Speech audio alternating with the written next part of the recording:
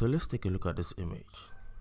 Right, we have two different colors, which is the white and the somehow reddish brown, and we have two boxes within these two colors.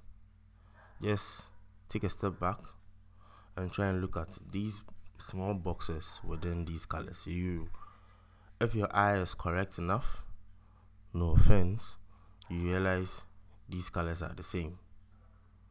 But from the very beginning, you would think, oh, the one in the whiter background is more saturated or darker than the one in the reddish brown background. But I would love to prove you wrong by doing this, picking up my eye picker tool with the color selection. Just take a look at this. Take a look at the values over here. When I tap on this, I hope you see the values. Hue of 22, saturation of 39, brightness of 44. When I tap here too, it's still the same thing. This shows you how different your eye perceives colors and how you go about color grading or color correcting your images. So taking a very long look at this, your eye begins to adjust to these colors. Hey, what's up YouTube? Welcome back to the channel. This is Coach Joey, and in today's video I will be teaching you how to color correct or skin correct your images in Photoshop.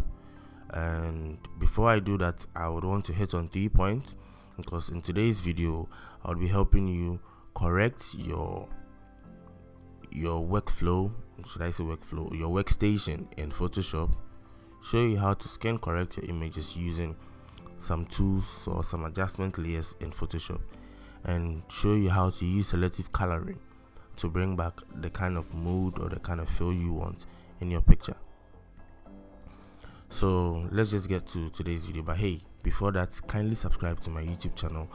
Like I always say, turn on the bell notification icon for any future uploads, and smash the like button at the end of this video, because I know you probably learn something new from this. And don't forget to leave a comment below if you didn't get anything right, or maybe I didn't say anything that you think should have been in this video. So looking at this, like I said, your eye has to adjust to this. So before I get into today's video, let me show you what I will teach you, like definitely what you should do. I'm suggesting you should do this because it will help you in your workflow. You realize the background of Photoshop is kind of dark. I don't know what kind of shade this dark is, but this is set to the default. Normally it's good to have different shades of colors to be able to toggle between, like to toggle through, so that you can see definitely how your image looks in each different background. Like this image, this looks different here and looks different there. So to be able to determine your neutral colors, normally it's white, 50% gray, and blacks. These three colors, or should I say non-colors, or depending on how you want to put it, these three colors will show you if your image is looking as clean as possible or is looking as bad as possible. So the very first thing you should do is, in Photoshop there are 3 modes you can toggle between: the desktop mode, the halfway full screen mode, and the very full screen mode, right? So with this, you would want to set your default mode, which is the desktop mode, to white. And by doing that, right click on the dark background, go to select custom color and push it into white. This is the first one. Then in the second one, when you go to medium gray is different from 50% gray. So I'll suggest you go to select custom color again and change this to 128, and the B also to 128. And take a look at this. Initially they were saying medium gray, which is 50% gray if you understand English enough, but putting in those values, you get to see the difference between that gray and this gray. And the last one, obviously you set it to pitch black, or you can go to select custom color and just move it to pitch black, and you're good to go. So these will help you with the neutral area in your eye. So if I have this, I'll say this is my highlight, to be able to see my highlighted areas or clip my highlighted areas. This is for my midtones, to see how the colors will look, and this will be for my shadows. So RGB, but in my own way, highlights, midtones, and shadows. Now let's go away from this image. Let's come to the very first image I want us to color correct. So I've retouched this. The images I'll be showing up here I got from fellow photographers. I'll link their Instagram handle down below. Just check them out, they're really great. I got this from Pixel Rate, I got this from Parquacy, and this is from a competition online from Tina Eisen. So yeah, looking at this, let's toggle between the various modes. So this is the highlighted part, or should I say the white part. This is the middle gray, or 50% gray, and this is the dark part. So this will definitely show me how my images will look if someone is using an over bright phone or overly bright whatever screen you're using. When someone is using like an even brightness between 50% too bright, 50% too dark, and a very dark phone. So as I toggled between these, you realize that the images look different as time goes on. Just take a look at the shadows here. You don't get to see the shadows because the whites are playing with your eyes. When we come here, this is a neutral ground, so we get to see definitely how some of the shadows and the highlights are playing around, and basically see how the midtones are. And in this darker area, this darker view actually helps you to see too much details in the shadows. So you see, your eyes keep on playing with you, and you definitely get to see how the image looks through the 3 toggled modes. But most of the time I like this mode because when I can move around, pan around, move the image any way I want.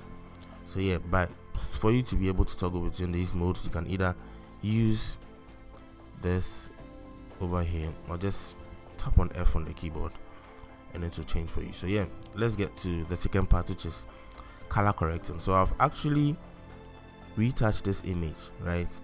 If you've practiced enough, you'll be able to, let's say, eyeball it with the color correction or any other thing, any other stuff you want to do in Photoshop.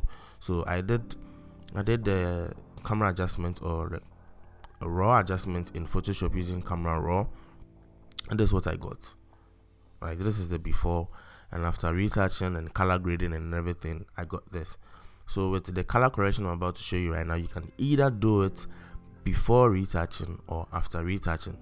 Just to, if you want to see the difference, do it before the retouching and do it after the retouching. But I want to show you after retouching if I want to further color correct this image. So there's a difference between color correction and color grading. So in this video I want to show you color correction, and maybe in the next video I'll show you color grading. So color correction, the very first thing you should do is just create a new layer, right? Let's say gray, 50% gray, so just gray. Fill this layer, hold control, hold shift and backspace, and change this to 50% gray. This is what you get, right? Then we change the blending mode from normal to difference. This shows us the difference between the background, the highlighted parts of the image and the shadow parts of the image, and gives us the gray areas in this particular image. So to be able to select the gray areas here, I'll pick up or select this adjustment layer, the threshold adjustment layer, and make sure my threshold level is at 2. So yeah, right now you're not seeing anything. If your eyes are sharp enough, you get to see some dots on the screen. So these spotted areas, let's move it to 1 and see what will happen. 1. Let's see if we'll get any spotted areas in here. Alright, so 1 doesn't give us any spotted areas there. So at 2, there are some spotted areas here on this image, and this is what you should do. Pick up your eyedropper tool, change the sample size to point sample, zoom in to that particular pixel, hold shift and just click on that pixel. You get to have this pointer here. The next thing you need to do is just delete the two adjustment layers we just created, and taking a look at this, take a look at the RGB values. So normally, if your image has been color corrected, it's supposed to be within the ranges of 128 or 127, because 256 divided into 256 is the highest color, which is white. Let me show you. 255, sorry, I normally say 256. 255 is the highest color, which is white, and the half of white. If I should send this to 0 to black, everything becomes 0.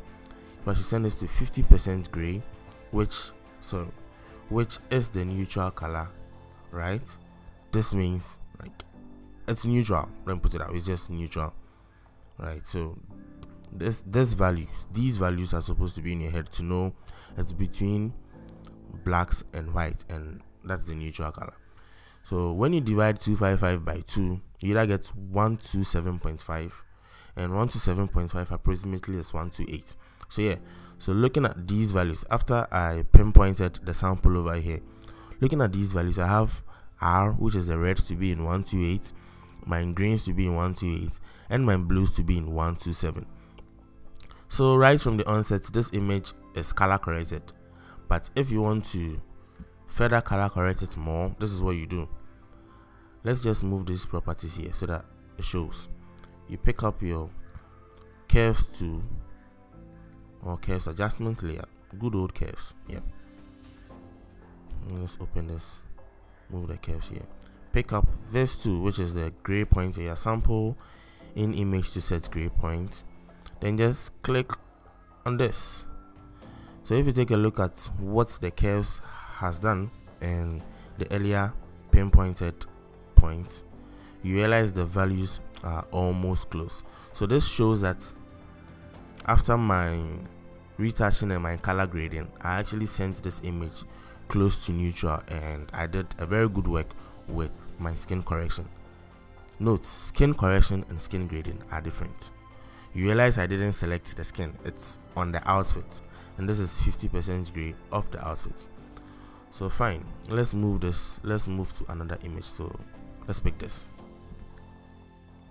go into my favorite toggle mode and do the same thing with it, but I've already created an action for that. I hope I'll put it there for you guys. So color correction, and I have this. When I zoom in to check for the spotted areas, yeah, I think I have one here. Eyedropper to eye on the keyboard, hold shift, pick a sample.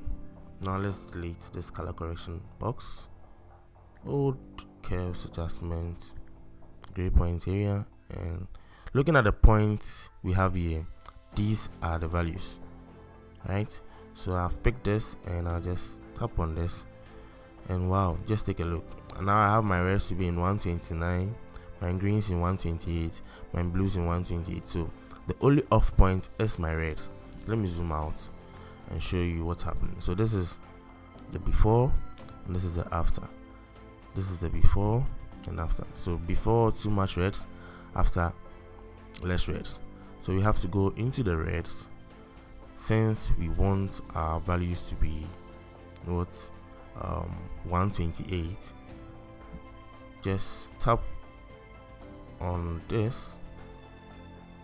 Sorry, you see, before I came in here, if I should move my cursor around the point over here, you realize my input value is at 128, exactly 127, 128, and my output is within the same range.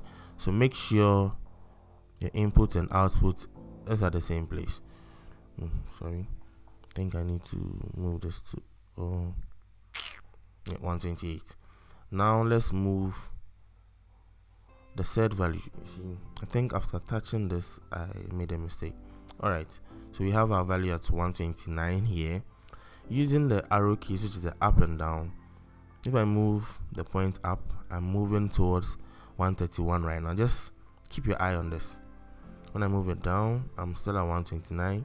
When I move it down again, I'm now at 127. So initially I mentioned your values are supposed to be between 128 and 127.5, and 127.5 is approximately what 128. So now we have color corrected this image. So yeah, this looks better now. But you know, color grading, so this is where color grading comes in. Color grading comes with moods, right? So the mood you want to keep the picture in is what you color grade this picture. So we will get there very soon. I just want to move to the very third image and we'll come back to color grading, or maybe I'll do that in the next video. So yeah, to take this clip out, just hold Shift and Alt on the keyboard. You get this 6s over here and just clip it away, and that's it. So this image has been skin corrected, right? So this is the before and this is the after. So if you want the selection to just happen on the skin, all you have to do is just what, mask the skin with what, this mask layer. Yeah, great. So let's move to the third image, which is this one, then we'll call it a day. So you're looking at this. Oh, you like the mood, you like the retouch and everything. This is the before and this is the after. I think I did some grading and capturing before I brought it into Photoshop, but hey, let's do what we have to do. So play the action which I showed you before. Now we have a lot of pinpointed areas here. I zoom in to any one of them, right? Hold Shift and select this point. Now looking at this, I just want to delete this color correction folder and take a look at the readings. The readings are reds are in the 130s, greens 129s, blues 125. So they're a bit way off, right? Now let's pick our curves, gray point area, and set it to that. Now let's see what we have here. 128, 128, 127. Great, very great. Now let's do a quick before and after. Before and after, before and after. So this image has been what, skin corrected. Like I said, skin correction can be done before the whole retouching process or after the retouching process. I prefer doing it after. I don't know why, but I prefer it. It's my personal preference. So maybe your personal preference will be before what, your skin retouching and your color grading and everything. But hey, this looks cool. But you guys already know me. I like to, after all this, I'll still reduce my opacity. Yeah, and we're good to go. So thank you for joining on this video. I hope you learned something new and something great. Give me a thumbs up if this content was informative for you, and don't forget to subscribe as usual. Don't forget to follow me on my Instagram handle too, and I'll see you in the next video. Peace.